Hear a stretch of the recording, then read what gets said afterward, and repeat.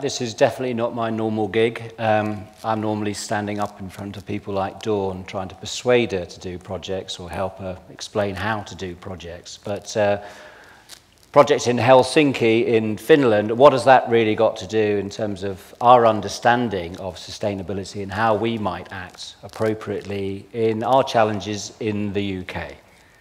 Thank you. It takes great clients to do these sorts of projects with great foresight, and we were very fortunate that Sitra, who are an innovation fund in Finland, were adamant that we needed to try and find for their developments in Helsinki a new way of bringing society back into balance. So they were obviously aware that it's an important process, not just an end product, which is actually integral in actually bringing our trajectory back away from its current format. But we have a great product, and our great product in this case is about exciting urban architecture. And this is a German engineering practice called Sauerbruch-Hutton, who are trying to produce an example of urban architecture which incorporates users as a central part of the project's design. But as we've heard through many of the speakers today, it's actually about complex systems and how do we as engineers deal with those complexities and how do we reassemble them into pieces of the built environment where we allow users to actually reduce their consumptive patterns. So what we were looking at was a series of interventions from the building scale all the way to the master planning scale, but also things at the national scale as well. And how do we connect all of these interventions together to bring the totality of the project back in line with society's balance? So on this slide, you can see a number of different interventions that we have in terms of lower energy building demands, using timber as a building product rather than just concrete, connecting into services rather than just systems into the building as well. So how do we connect into the metro systems? How do we use the car clubs more effectively? How do we get business to actually help us produce a built environment, an urban ideal, which is actually more, which is going to consume less in the long run? But we talked about numbers, and here are some of the numbers, and some of them are quite striking, really, in terms of what we found out on the project, and perhaps might give us indications of how we might focus our attention into the future.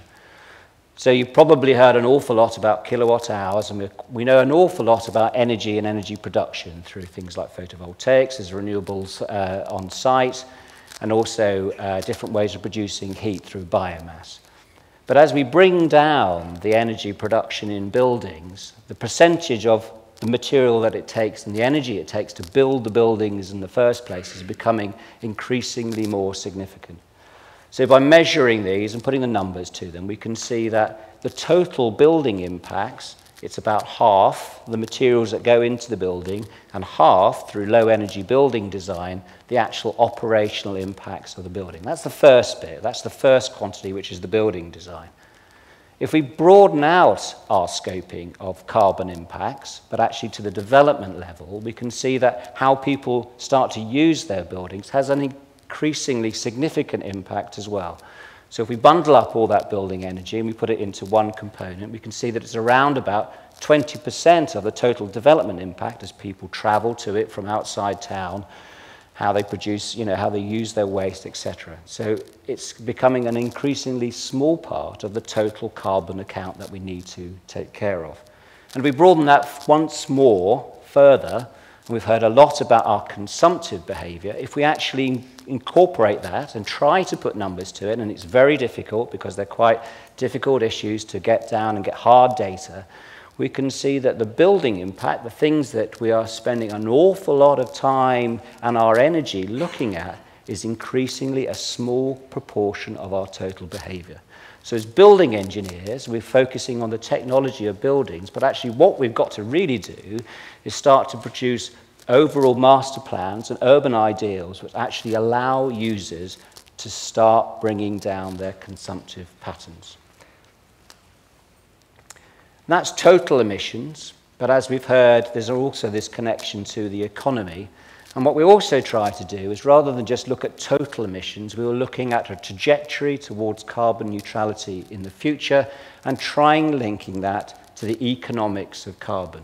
And at the moment, I'm afraid to say that there's no real stimulus on a building level for us to value that carbon. So we can do net present value calculations to show the paybacks of renewable investments. But if we actually account for the value of carbon as it currently is, it's very, very small in terms of our decision making. It'll change in the future. And what we've tried to do is, rather than just look at a single event, a low building carbon design, we've also on this project looked at a two-nose scenario where we can actually identify and try to enable future carbon reductions in the future by integrating systems broadly into the design. I think everybody should have heard of the classic definitions of sustainable development in the fruit. And this is a picture of Grow Brundtland, development that meets the needs of future without compromising our ability to meet future needs. But there's a second sentence after that, which I've highlighted here, which is about limitations and our understanding of the current state of technology and what we can actually do. And what we've found on the project is that it's very good to have an aspiration of where we want to go, but we shouldn't necessarily beat ourselves up so much all of the time to think about not getting there. We must deliver the change that we can within the reality of the projects that we're working on. And that's a really important lesson for us, that we must deliver change. It's great to have the aspirations, but if we don't actually do and deliver something on each and every project, and especially in the built environment where we're building a legacy which will last for many, many years, unless we change something significant each and every time we design, we're really missing out on a major opportunity. So what have we done on this project? We started off with great aspirations for many, many things. Multi-story timber design, because they have lots of timber in Finland. It covers 65% of their area. Great ideas about on-site energy. Lots of this has fallen away in the design process. And that's okay, because actually it's about a discourse and understanding what our reality is in terms of delivery.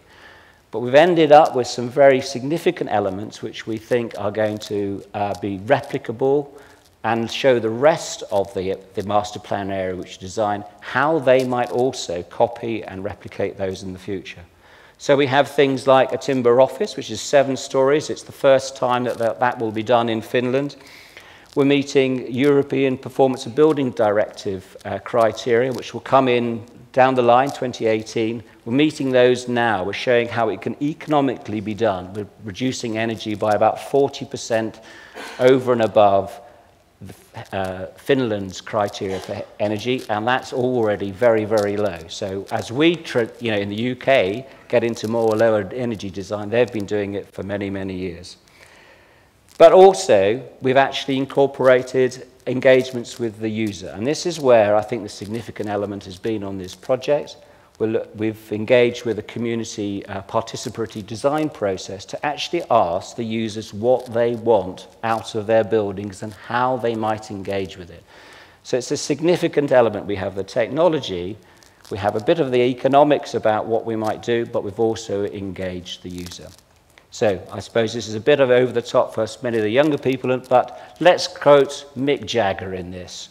You can't always get what you want, but if you try hard, sometimes you might just get what you need. And sustainability is about meeting needs. Thank you very much.